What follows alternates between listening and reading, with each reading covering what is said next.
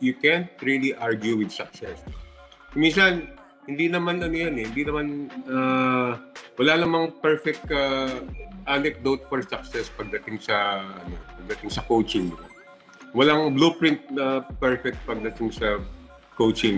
Kanya-kanyang style ng mga coaches, kanya-kanyang approach ng mga coaches. But final barometer dyan is, are you winning? If you're winning, then sabi nga nila, why change something that ain't broke? Kung minsan, mapapaglaro yung tadhana in the sense na akalain mo bang magkaka-COVID si Coach Leo at pagkatapos niya mag-COVID while he was away, mananalo ng 5 na dikit kung si Jorge Gallent, di ba? After a while, when Coach Leo was already healthy, biglang nag-decide si San Miguel na, why don't we see where Coach George can take this hot streak and go from there, di ba? Although, binalik yung Coach Leo eventually, we can see na bigla nagka-doubt doon sa tenure ni Coach Leo, and I think that is what happened.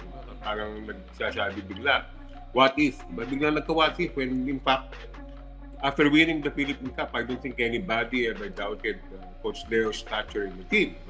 Now, fast forward to this Governor's Cup and look what happened. I think I can say na for a long time, Coach Leo hasn't enjoyed the full support of pagdating sa San Miguel management.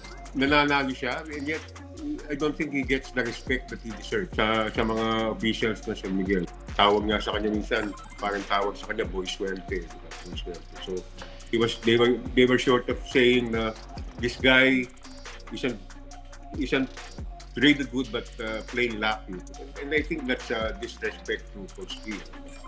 Ang mahirap dito, you put in Jorge Gallent. We know George is capable, di ba? Pero where will this take you? Is George someone who can lead the team to a championship? Right now, we have to see, di ba? But remember, the last time na may ganyang major coaching change sa San Miguel, there was no question that San Miguel was right. You know what? Nung pinalitan si Norman Black, he was a Grand Slam champion.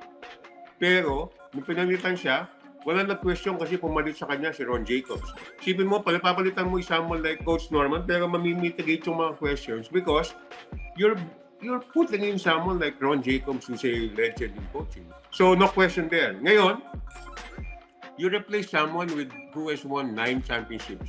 10 nga, pag sinama mo pa yung pinanalo niya sa ABL for San Miguel, di ba? You're replacing someone who's a 3-time Coach of the Year. You're replacing someone whose track record at San Miguel is really spotless. Yes, of course, may mga flaws every now and then pagdating sa X and O's, pagdating sa rotation. So, there's no doubt that Coach Leo deserves to stay and Coach Leo deserves another crack at it. Ang problema dyan, I think San Miguel is playing with fire here because hindi mo naman pinalitan si Leo with a better coach.